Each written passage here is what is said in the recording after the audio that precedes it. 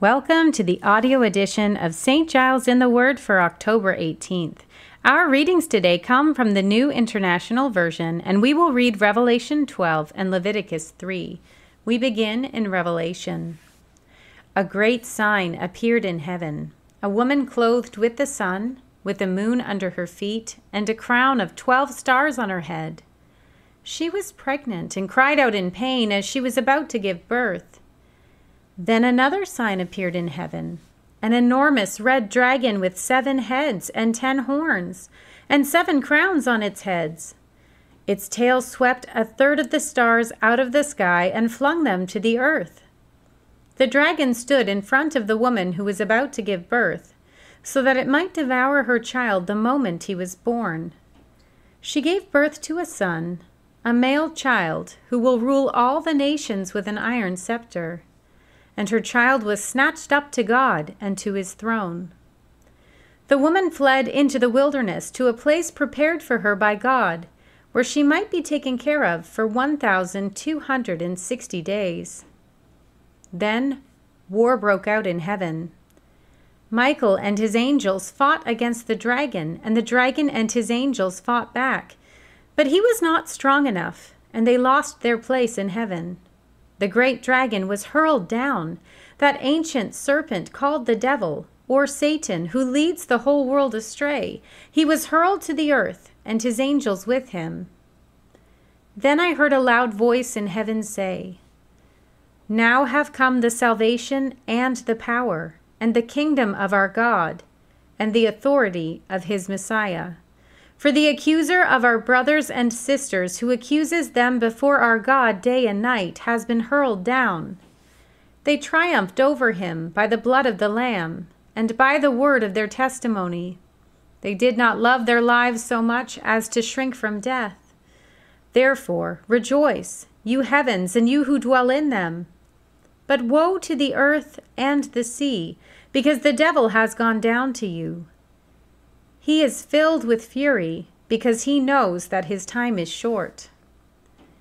When the dragon saw that he had been hurled to the earth, he pursued the woman who had given birth to the male child. The woman was given the 2 wings of a great eagle, so that she might fly to the place prepared for her in the wilderness, where she would be taken care of for a time, times and half a time, out of the serpent's reach. Then from his mouth the serpent spewed water like a river to overtake the woman and sweep her away with the torrent. But the earth helped the woman by opening its mouth and swallowing the river that the dragon had spewed out of his mouth. Then the dragon was enraged at the woman and went off to wage war against the rest of her offspring, those who keep God's commands and hold fast their testimony about Jesus. We turn now to Leviticus 3. If your offering is a fellowship offering, and you offer an animal from the herd, whether male or female, you are to present before the Lord an animal without defect. You are to lay your hand on the head of your offering and slaughter it at the entrance to the tent of meeting. Then Aaron's sons, the priest, shall splash the blood against the sides of the altar.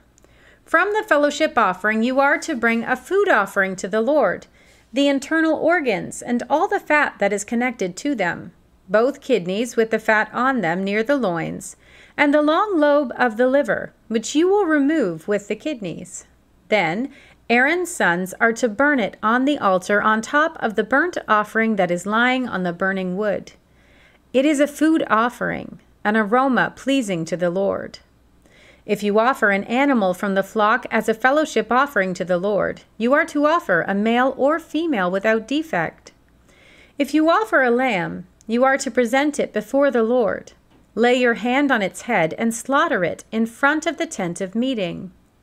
Then Aaron's sons shall splash its blood against the sides of the altar. From the fellowship offering you are to bring a food offering to the Lord. Its fat, the entire fat tail cut off close to the backbone, the internal organs, and all the fat that is connected to them, both kidneys with the fat on them near the loins, and the long lobe of the liver which you will remove with the kidneys. The priest shall burn them on the altar as a food offering presented to the Lord. If your offering is a goat, you are to present it before the Lord. Lay your hand on its head and slaughter it in front of the tent of meeting. Then Aaron's sons shall splash its blood against the sides of the altar. From what you offer, you are to present this food offering to the Lord: the internal organs and all the fat that is connected to them, both kidneys with the fat on them near the loins, and the long lobe of the liver, which you will remove with the kidneys. The priest shall burn them on the altar as a food offering, a pleasing aroma. All the fat is the Lord's.